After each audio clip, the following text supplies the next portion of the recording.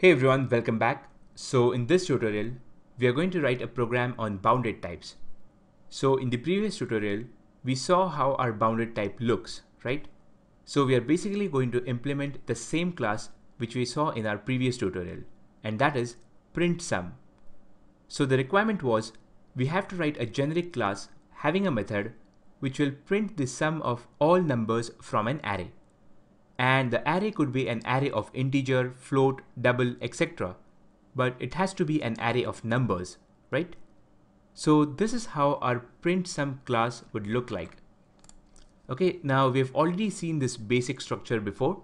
So we have a method over here called print, which takes an array as parameter, and then inside that we are going to write the logic to print the sum of numbers from this array. Okay, so inside this method, first I'll create a variable sum of type double and I'll initialize it to 0. Now, no matter what type of array it is, we are going to return the result in double format, right? And that's why I'm using double over here. Now, after this, I'm going to run a for each loop. So for each value inside this array, do this statement. Okay, so sum is equal to sum plus value dot double value.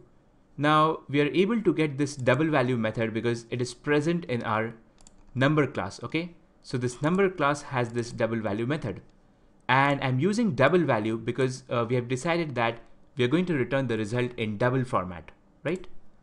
Now after this, I'm just going to print the sum on the screen. Okay, now I think our class is ready. Now let's try to print the sum of an integer array first.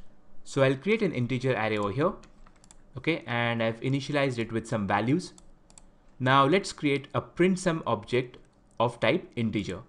So I've created a print sum object over here, and now I'll call the print method of this print sum object and I'll pass this integer array to it.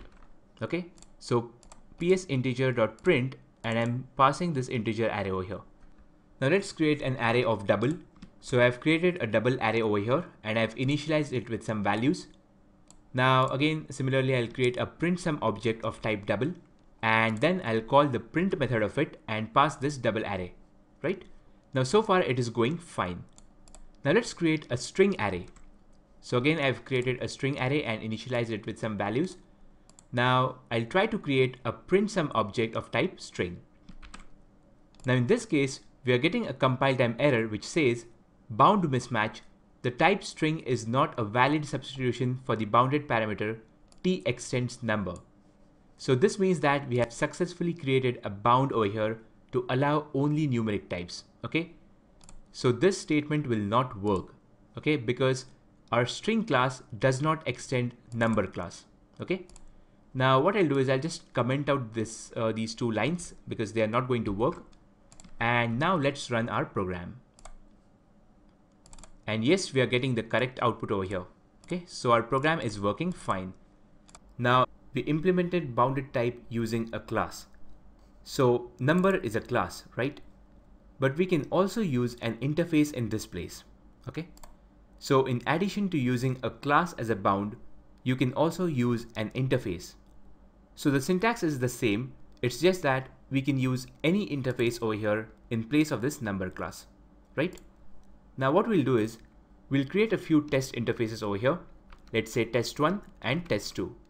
And now I'll just replace this number class with one of these interfaces. Let's say test1. Okay. Now this extends keyword over here, it can be confusing, and that is because extends is usually used with classes. Okay, but we have an interface over here. So what happens is when a class is used as a bound, then the types which we pass, it should extend that class. Whereas when an interface is used as a bound, then the types which we pass, it should implement that interface. Okay.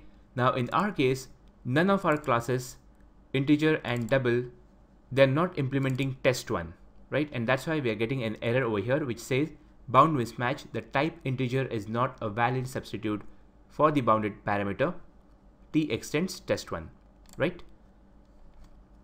Now there is one more variation over here. So what we can do is we can just keep this as it is, and then after this I can say and test1. Now what this means is the types which we pass, they should extend number class and at the same time implement this interface. So both of these conditions should be satisfied. And again, in our case, even though the first condition is satisfied, our classes are not implementing this test1 interface, and that's why we are getting this error, right? Now if you remove this, the error should go. Okay. Now again, there's one more point over here. You can also write multiple interfaces over here separated by comma. Let's say test1 comma test2. Okay, so this is one more variation. And again, what this means is the types which we pass, it should extend the number class and it should implement both of these interfaces, that is test1 and test2. And again, this is allowed because in Java, you can extend only one class, but you can implement multiple interfaces, right? So yeah, that's it guys. Thank you for watching and see you in my next tutorial.